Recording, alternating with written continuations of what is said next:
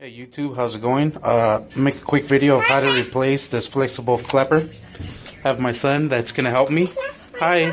Oh, what is that? A kooky. A car dragon? Awesome. Anyways, he's not gonna help me. He just wanted to show the car.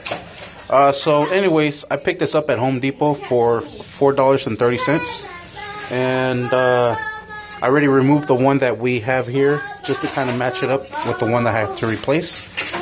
So what you simply have to do is just pull this off. And like I said, I went ahead and pulled it off already. Ugh, it's yunky in here. It's because we pump our own water, so we don't get our water from the city.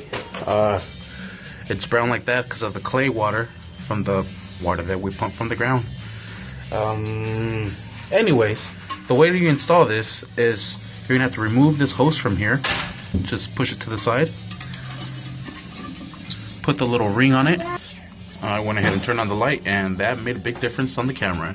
So after I went ahead and put it on here, what you simply do is just slide it all the way down. Alright, you want to slide it all the way down and hook up the little ears. There it is. Now we're going to do the other end. There it is.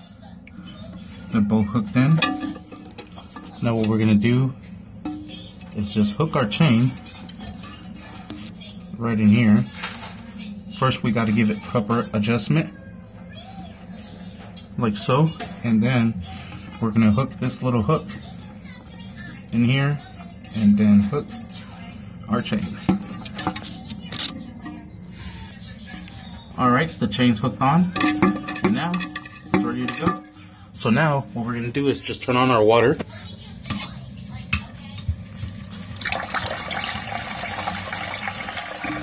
Dip this little hose back in here,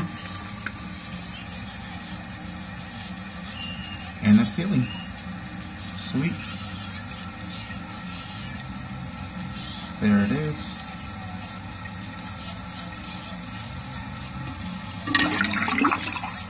Ready to go.